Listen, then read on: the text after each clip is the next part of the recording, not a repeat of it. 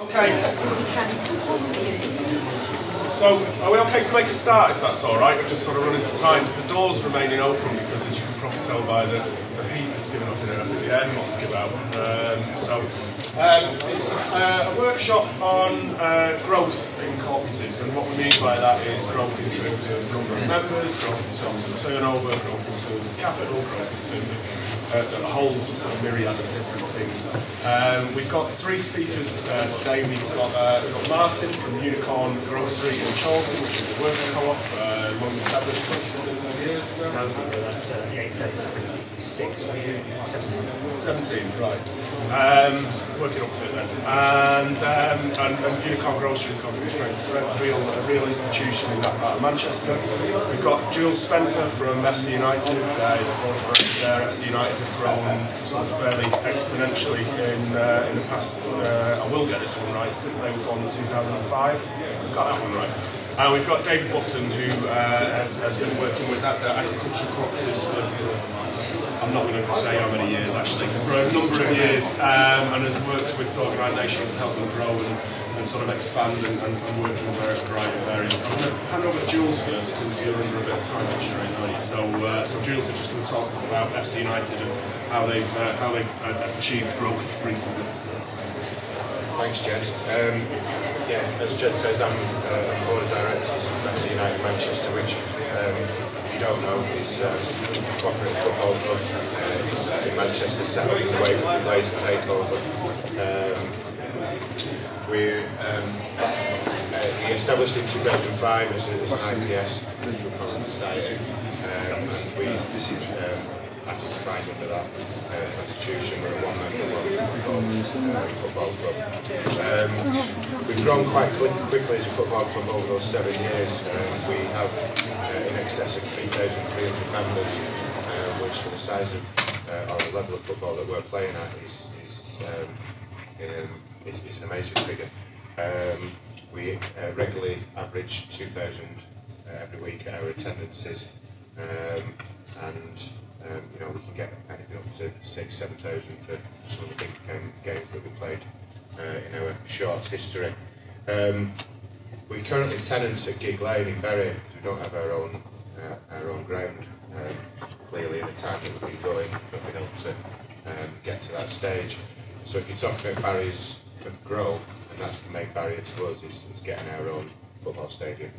And so, we embarked on a mission to build our own ground probably about 4 years ago. Talking to Manchester City Council, talking to Salford and the likes to try and find a suitable plot. One was identified in Newton Heath in Manchester at 10 Acres Lane, but unfortunately that was pulled in the round of local government cuts 2 years ago. But we're offering an alternative site in Boston, North East Manchester, which we hope to build our community facility there in hopefully in the next 12 months. Clearly, as a fledgling football club, we haven't got huge reserves of cash to be able to simply find 3.5–4 million or 5 million, whatever it costs to build a football ground. So our main barrier to growth, if you like, was finding that money. We've been able to access grant funding for the Football Foundation and Sport England. Our supporters have raised around about £600,000 in cash in terms of donations, whether that be by putting on functions, putting money in buckets, a whole array of activities over the last 3 years or so has raised, as I say, just short of £600,000 in cash. But our greatest achievement to date, and I'm sure Ged will be able to answer specific questions on this if you have any, was the launch of the Community Share Scheme, which today has raised just over 1.7 million, 1.725 million, and is on target to reach 1.8 million over the next few months. And that's been achieved from a base of, as I say, around about 3,000 members. It's about 1,400 people put into that scheme, of which around about 20–22% are new members. So the people have come on board, seeing what we're able to do, seeing what change the lives of the cooperative movement, see what the community facility will deliver to the residents of North East Manchester, and have come on board and invested and put their money effectively where their mouth is. We just talked to a gentleman outside. He's never been to a game, probably never will. Lives in the Midlands, but invested in the community share scheme because he believed in what we were doing, believed in where we wanted to take the football club, believed in what we wanted to deliver for the community. And what we believe is that way of raising capital, that way of raising finance can be, is being talked about amongst the cooperative movement, but can go beyond that. If we can raise 1.8 million from a base of 2,000 or 3,000 supporters, you could say what could be raised elsewhere higher up the football pyramid. We believe that there's no need for football supporters to go cap in hand, or indeed football clubs to go cap in hand to high street lenders charging astronomical rates of interest when there is a different method of raising finance, a method of raising capital that doesn't undermine what we're about. What's important to know from the community share scheme is that no matter how much you put in, whether you put in 200 quid or £20,000, it doesn't undermine our one member, one vote principle. We believe, with the help of Co-operatives UK, that this is a method of raising capital that can grow and grow and grow. Okay, thanks. Do you want to do your part, Martin, if that's all right? Great, thanks. Okay, I'm Martin from Unicorn. It's not standing name, Razor Beam there. And we're a fairly long established co-op. We were established on quite radical principles, in the sense that we were at the time, if not the only vegan supermarket, definitely the only one that dared to be larger than a corner shop and dared to aspire to be larger than a corner shop. And part of that context was that probably all of the founder members, including myself, have been radicalised during factorism. So during that whole kind of dire period when kind of a lot of structures were being stripped back, that's when we kind of gained our, I suppose, our conscience or our insight. So a lot of us were coming from kind of animal activism, kind of after-tax activism. And we were setting up a co-op, a workers' cooperative, in what actually now looks like a very mild recession, but at the time, in '96, was considered a recession. So it was considered to be setting up at an inappropriate time, setting up a co-op would be seen to be not viable. A bunch of ex-hippies wanting to only sell lentils, I think was going to be almost the local attitude. Our initial capital was about 40,000, which was drawn from ourselves. We didn't start off with a loan stock. We started off with what we call a lot of sweat labour. I would say that probably average working week for the first few years, probably top 60 hours per staff member. And that wasn't sustainable, to be honest. So I'm glad to say that now, 16, 17 years later, I'm not doing those type of hours anymore. Be kind of worn out by then. But it does indicate that within a co-op, particularly a worker co-op, you actually go through different phases, and the kind of radicalism and the sheer kind of brutal willpower to succeed or sustain yourself early on is not necessarily the staff base that you have as you enter into kind of, I would say, as an organisation middle age, where we have a far more humane and varied staff. And we're now kind of approaching 50 members of the co-op. I'm the last person from those founding kind of horsehair suit kind of days. Key moments in our growth was often happens in co-ops, it happens maybe in all kind of businesses, you either change or change is forced upon you. One of the key moments in our growth was that the warehouse, which was attached to an office block on our site, the whole site was being kind of speculatively looked at from developers. The person who owned the site was just about to spend a couple of years at his Majesty's pleasure, side, for tax evasion, and he was rapidly getting rid of all the assets that were in his wife's name before the Inland Revenue kind of got anything. So we were forced to a position where we actually had to undertake buying the building to make a rapid expansion, and it also meant a rapid uptake in our perception of our own responsibilities. So that's when we did use loan stock. We managed to raise just under £1 million, which at the time was petrifying. The idea that we had, amongst 16 members at that time, a liability which extended beyond the numbers. It extended to thinking that customers coming in who's been shopping for the last few years is prepared to put their savings into a workers' cooperative. At the end of the day, it's still not going to sell them cheese or eggs. Many times they write that in the communication, please sell the cheese, sort of things. Since then, we've decided that change should be something that we generate rather than necessarily a reactive thing. Reactive things can be good, and that was a very good reactive thing, but it's on the path that we're still on.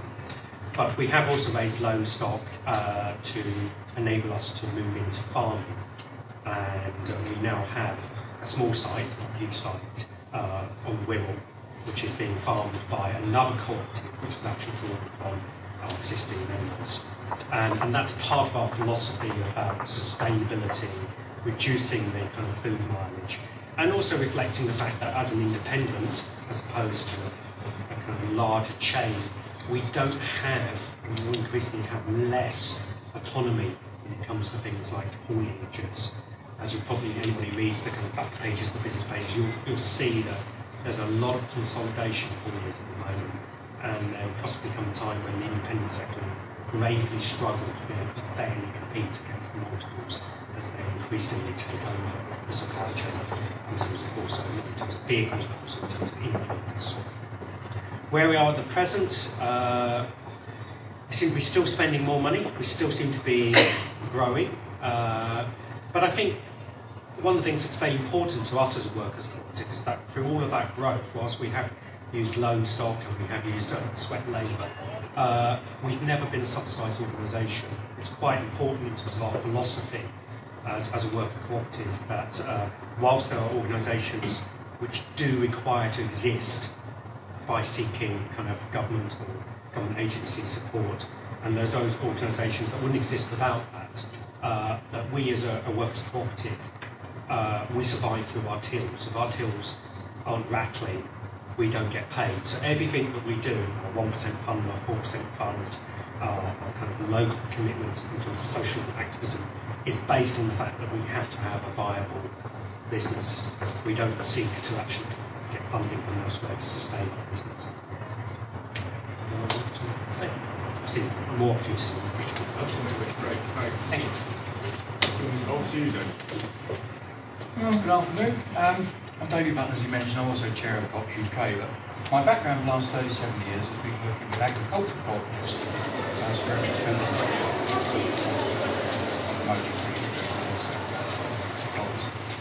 So my story is not going to be anywhere near as interesting as the last two, because that's specific businesses. So I'll concentrate more on the generality of things, and also look at the way that agricultural cooperatives have moved. Now, they've had to restructure in many cases, they've had to fund themselves differently because the way that industry's changed over, started in the 70s really. And basically the issues in those days was we had a lot of big British farmers who didn't feel the need necessarily to cooperate because they were big enough to supply the markets that they wanted. But as gradually the encroachment, if you like, of the Dutch, and no offence to any other nationality before I start, the Dutch and the Spanish and the French, etc., who were able to produce large quality product at a stroke, pick up the phone, so you can't pick up the phone, it could be delivered. We suddenly found that the UK producers were losing their market share. You might need to speak up a bit because there's sorry, you've got one of raining on the roof. I'll use the microphone for you. I don't like these things. Is that any better? Is that better? Yep. Do you mind if I sit down then? Oh, it's even better. It's getting better by the minute. Good. Okay. So back in the 70s, we were starting to lose our market share in co-producers. And it became essential that farmers started to work together. And in those days, government provided funding to set up an organisation called the Central Council for Agriculture and Horticultural Cooperation. Just trips off the tongue, that Marlow. And basically, we were given money to provide not just grant aid, but advice and guidance on providing the structures necessary to get farmers to work together. Originally, the purpose was to become more market focused. So therefore, a lot of the early co-ops were set up to really to just get product together. So say you were producing, I said, horticultural products, say top fruit. You had a greater volume of top fruit which you could then market to supermarkets and other outlets. As time went on, they were fairly simple. Most of the groups acted as agents. In other words, they didn't take ownership of the product. They marketed the product on behalf of their members, took a levy for doing it. Fairly low risk, risk-averse businesses really. And that's also applied to grain and many other products that were being produced by British farmers. As time went on and as the supermarkets got more and more powerful, it became obvious that we needed to improve the infrastructure in terms of cold chain, in terms of facilities, in form of processing facilities, storage in particular with fruit. And therefore the whole structure of those businesses needed to change. Now, in the main, the money has always been provided by three parts. One was either bank borrowing, one initially was from grant aid, and the third was from producers themselves. Now, it's quite interesting that we developed fairly early on, rather than going down the share capital route, we went down the route of generally 1 share per member. In other words, you bought a £1 share, which enabled you to be a member, etc. And then you provided qualification loans, as we called them, loans which enabled you to make use of the services. A lot of those loans, if I take a grain group as an example, would be linked to the amount of tonnage that you wanted to store. So in other words, if I wanted to store 50 tonnes, store 50 tonnes, or it would be 500 tonnes probably, let's say 50 tonnes, make it easy, I might pay £60 a tonne for the privilege. That would be in the form of a loan. If you wanted to put in 1,500, you pay 1,500 times £60. So therefore, the business was very cooperative. In other words, you funded it according to your usage. Again, most of these were done as agents, and the money that was raised to pay for the services, if there was any surplus, we tend to talk surplus as opposed to profit, because we're tax mutuals, so we don't pay tax by working in a particular way. Any surplus would either go back to members in relation to their throughput, so very cooperative. The other key element was to ensure that we had security, and the banks for their lending needed obviously security, and they were no different then than they are now. We used what we called the members' agreement to do that, because our members' agreements in our co-ops set out quite clearly what the members' obligations are. They're legal contractual agreements, and therefore if they said they were going to market all their tonnage through the group, or they were going to store their tonnage through the group, they signed it legal obligation. They couldn't be a member without. And if they failed to do that, they actually were then removed from membership. So therefore, it's a very key principle in almost all agricultural co-ops, that they are there for the user, they are there for the current user, and therefore if you do not have a current members agreement and use it, you're no longer a member. I think a key lesson we learned from that was from Ireland, from the dairy co-ops. When the dairy co-ops in Ireland were essentially privatised, sold from under the members who were actually using them, it was done because they'd not cleaned their registers. And they had more people on their register who were either dead, had left milk, or whatever, than the people actually producing milk. So they could make the decision on the actual business that you and I may be a member of and using it. So now if you take all the rules that we use in agricultural co-ops or articles, whatever, whichever legal structure we use, we have as a basis that unless you honour your members' agreements and continue to supply, you're no longer a member, and you lose your voting rights immediately. So decisions can only be made by members. So raising capital, we did through qualification. In England, in Scotland, they tend to use share capital more than we do. We tend to use qualification as linked to the use to which you want to make the group. We did exactly the same in top fruit co-ops, in horticultural groups, so grain groups particularly. But across the whole cooperative spectrum of co-ops, we've got to remember that members of agricultural co-ops are businesses in their own right. So they're very business focused. But I would argue very cooperatively minded. It's always one member, one vote. Everything goes back to them according to usage. Very strict regulations about who can be members, how you lose your membership. But raising of capital, we're now coming to a new era really when we're looking at the milk groups. Of course, the amount of money needed to fund added value is extremely high. And I'm not a pet, I try and be a realist. That's when you can start to hit problems, because you then start to look for new novel ways of raising money. And if you start to bring outside influences, and I know you can do that, but if you start to bring in undue influences, then you can start to lose your cooperative ethos. You start to lose the basic principles of why you're there. And that's something we are very keen not from a philosophical point of view, but simply from a business point of view. We know that if producers are responsible for funding it, for using it, then the thing will succeed. The commitment of members has always been absolutely key. So nowhere near as exciting as our previous two, we're not individuals. But I think from the point of view of lessons to be learned in any cooperative business, good sound business structures, good ways of raising money, member real focus, member commitment, and that's the way that the agricultural cooperatives are formed. And that's why, if you look at the sectors, we have 50 of the top 100 co-ops in the UK. Agricultural co-ops. You can tell I'm chairman of Cooperatives UK, so I love all co-ops. But agricultural co-ops, perhaps I like them just a little bit more. Anyway, that's great. Thanks very much. Well, I'm going to. I don't need a microphone. I wouldn't say with my loud big mouth. It's just moving on now to open it up for some questions and answers, I suppose. Jules has had to go from FC United, however, I've worked on the share issue, so if it is a case of any questions on that, I'm more than happy to answer them as I may, but for Martin and David and myself. We've got quite a few people in the room who can bring an additional skill set. Vivian's kindly joined us, and there's various other people from other cooperatives that are sort of looking around in sort of East England and others. Vivian's from the Phone Cooperative, amongst many, many others who've also, in the past decade, experienced quite a high rate of growth. And it's very interesting the different methodologies that have been used. For example, Unicorn not particularly wanting to distill their worker ownership, so thereby not offering shares but offering loans because there's support but without ceding control. However, FC United have a huge membership on which to draw who could become investors as well as members first, investors second. So there's two quite different approaches there, and a blended approach in the agriculturals which use a mixture of these types of approaches. So hand it over to you if there's any questions and answers, and if I could point them in the right direction. Great, we had a question from over here, and then we've got one from Vivian. Sorry, I just wanted, with the very greatest of respect, to disagree with you on things. Because I think there's a real danger.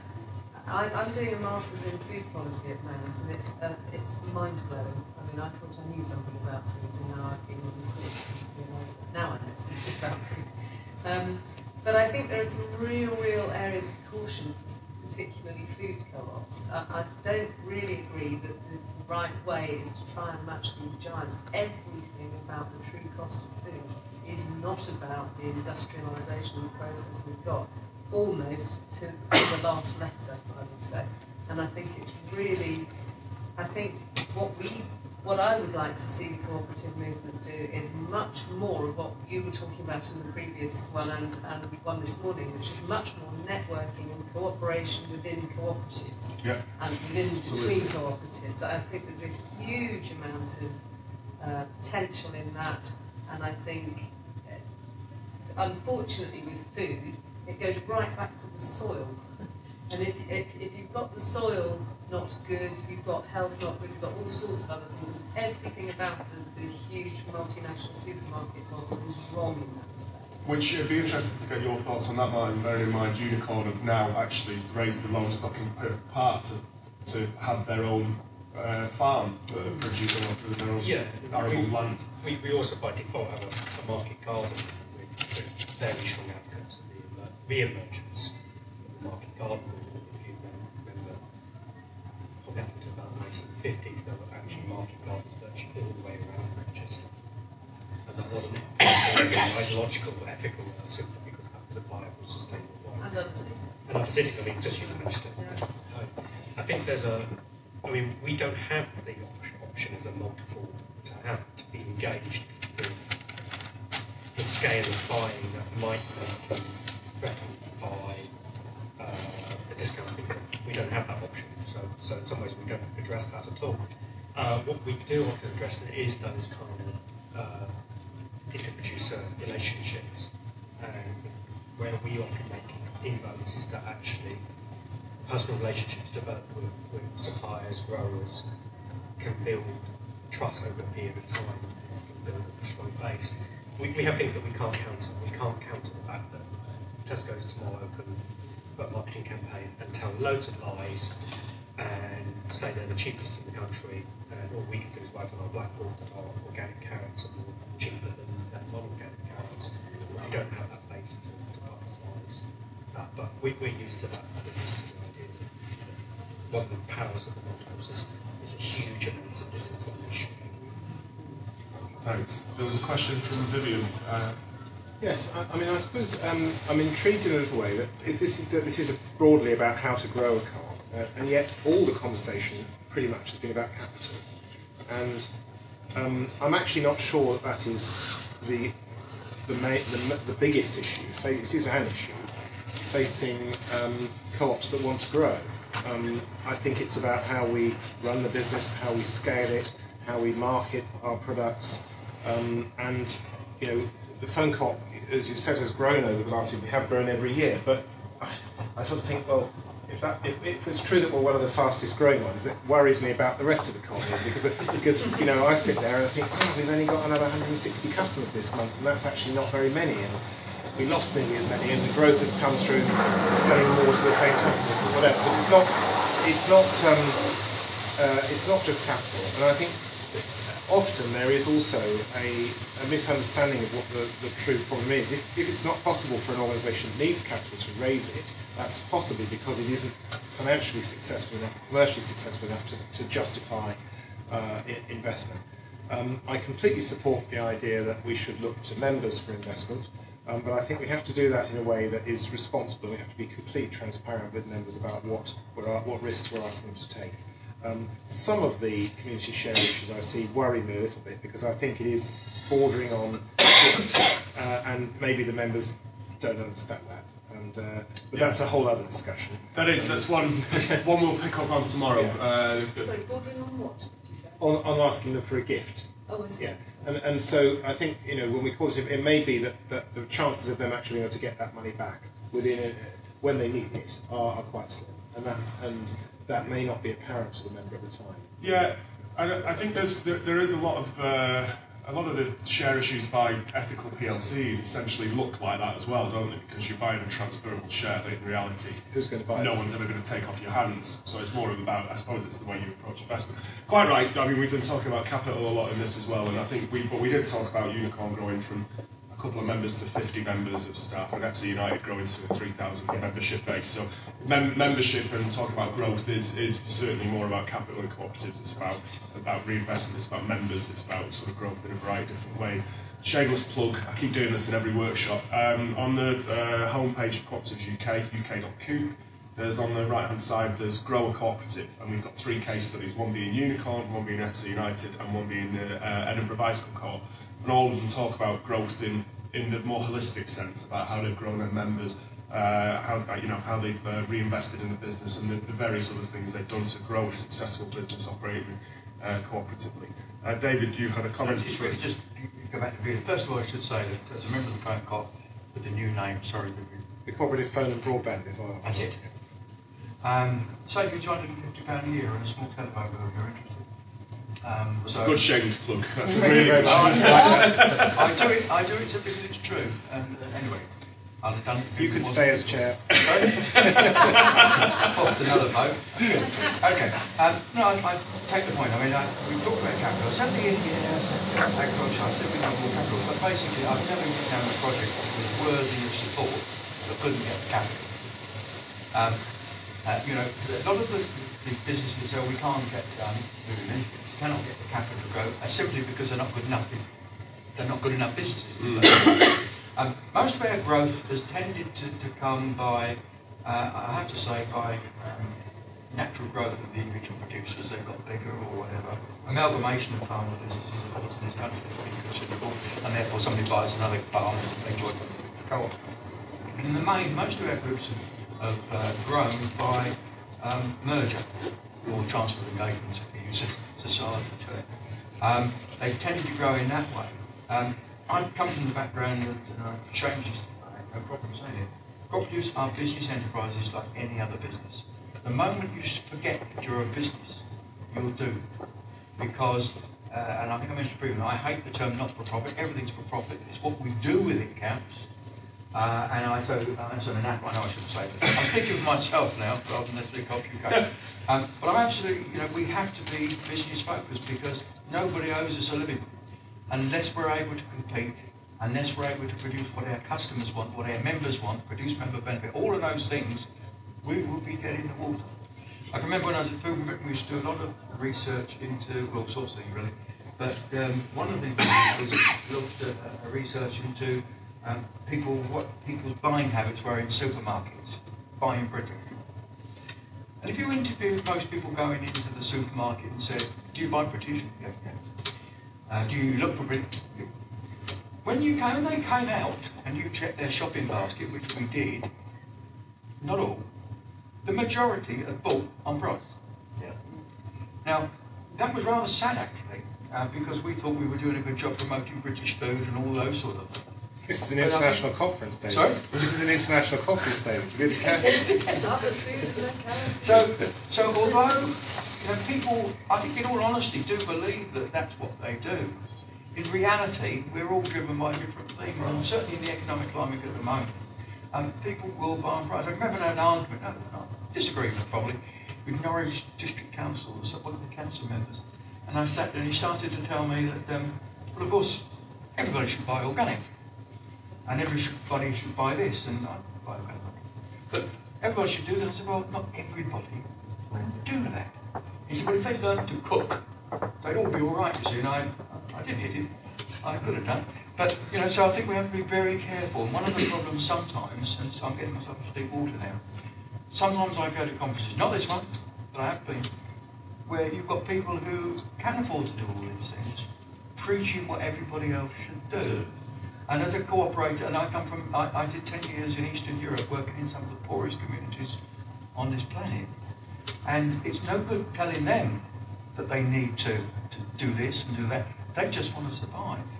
It's an old saying, I can't use the term I would normally use with a group of farmers, but it's very difficult to think about draining the swamp when an alligator is biting your bottom. I could use a more agricultural terminology. But I think we just have to be careful sometimes. But I agree, growth is different, but we do live in a global market. But there is, all the time we've got people like Unicorn and others keeping us on our toes and doing that sort, and of course the independent group and group. That's good. But I think we just have to realise that we are in competition with each other. We cannot just throw everything out there. Anyway, thanks, David. No, not at all. I just wanted to offer a comment about public perception and profiling. And in Australia, a think tank, the Australia Institute, published a paper last week entitled "Who Knew Australians Were So Co-operative?" and found, doing some research, this cognitive dissonance between members being members of co-ops but not knowing the consequences of that, or their entitlement, or their place in the market. Yeah. Great, thank you. Can I just make just a comment to the lady, because I wasn't I don't believe either or. I mean, in our society we practice both, because we're middle sized, so we got an initiative with the seasonal food bought locally. And what we do is we say to a farmer or a craft baker or something, do you want to put your stuff in our shops? And if you do you want to put them in the store nearest? We don't do like the Tesco's and that, say trunk it up the road at your expense. And what they do to little people is they say, we're promoting your chickens next week, that's going to cost you that. Ethics with the movement comes from saying, well, yeah, we're big compared to you, but we're actually want to be partners. And it is about partnership, but we can't use our strength of our size if we're being overpowered by other people. We've got to, at some time, at some place, be aware of price and say, we've got the cooperative difference, but we've also got to be able to feed people who can't afford to pay as much. But I think there's a vision for the bigness being achieved by several people who are best equipped and perhaps most local, getting together to do that, because I don't that's think... it. That's what that is called. That is Principle 6. Yeah, That's a different model from... that was the only distinction I was making, is that there's a danger if you go with their model of it.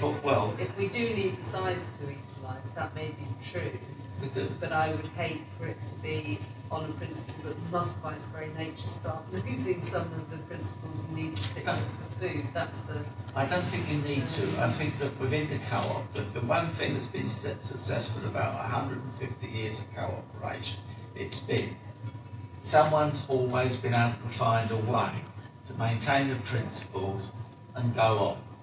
And if you look around the world, a lot of places around the world where they, shall we say, historically, maybe they're co-ops, I think of America, and some of the states where historically they've been very big in housing. They've done housing and they've done it well. But over in this country, we've not been able to match that because we haven't had. But we are very good at shops. Big problem was after the war we said 60% of the market's enough, and now we've got 6%, and that's the problem. Because in life, if you're not going forward, you're going back, and it's nothing to do with wanting to be vicious and snatch the market off. It's the fact that you have to. Okay. Thanks very much, Chris. That's really interesting point. Has anyone got anything else they'd like to ask any of the panelists, or anything they'd like to add to the ongoing discussion? What have the knowledge I've heard talked about most people so far, so mine's just a very basic question to yourself, which is when you started with Unicorn, how many people were co-operators wanting to develop a co-op, and how many were retailers? And as the business has grown, have you had to bring in retailers with an empathetic and sympathetic interest, or have you stayed very focused on the cooperative side? I'm talking about people running the business, not the membership, not etc. Well, great question. The membership is purely the people that run the business. We don't have any shareholders. Right. You buy one share as a director, and you are a director. Right. So when I go back, I'll be cleaning the toilets, picking some shelves, and I'm still a director, so I still have to worry about the spreadsheet, etc. If I can't understand it. The founding members, we had one priest who has gone on to try to find a number co-op, and we had one person who was working for a co-op that we set up, which was a secondary co-op around 2000, who was down for all the rest. None of them had retail experience. A couple of them, I would even say, probably didn't even have work experience. And since then,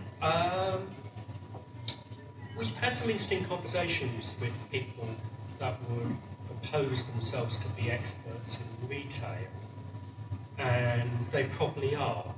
But it's a bit like when you speak to somebody from the NHS, you're running something that's ad hoc, that they don't necessarily understand that you can find complex solutions that doesn't have a diagram that preceded it.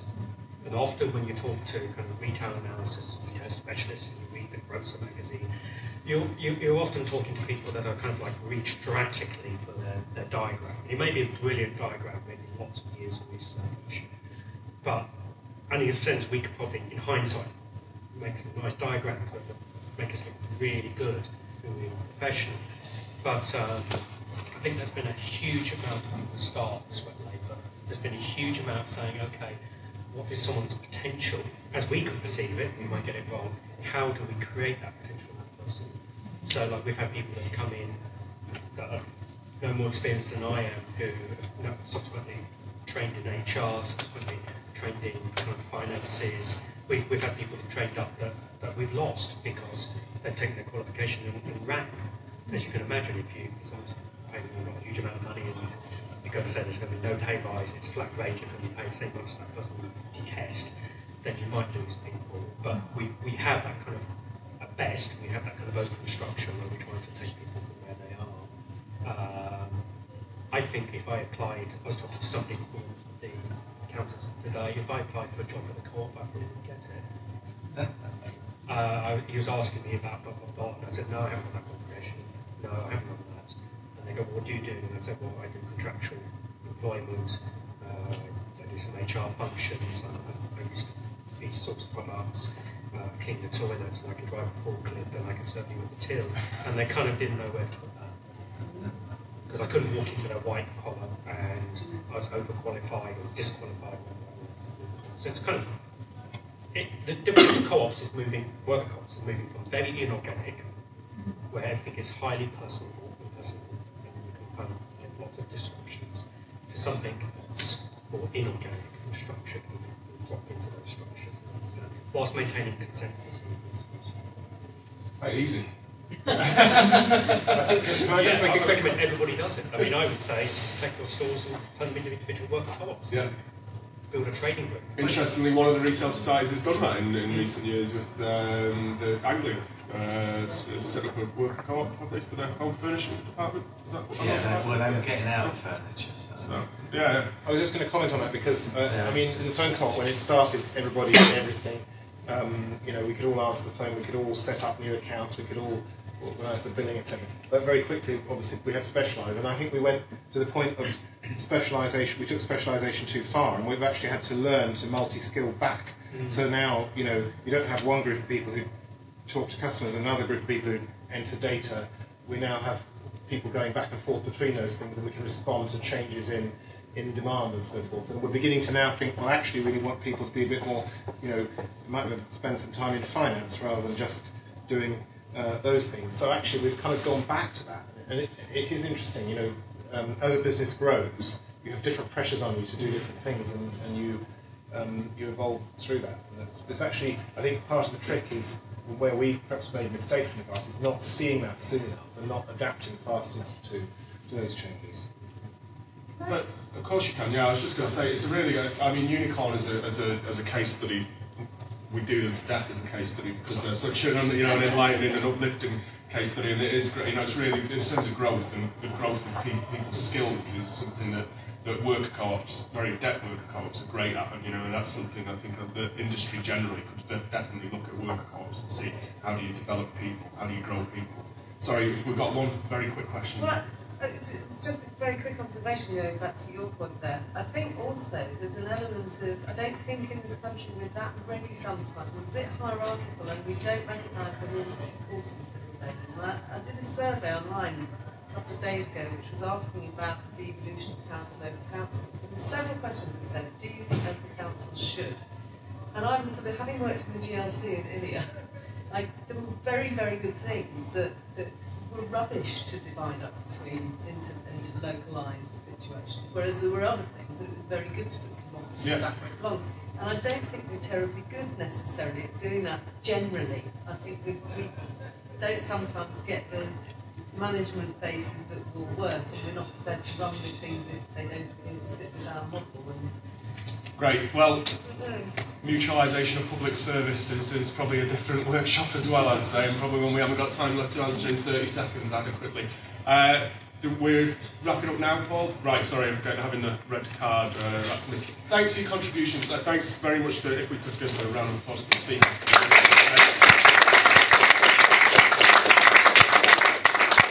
Thanks also for your contribution.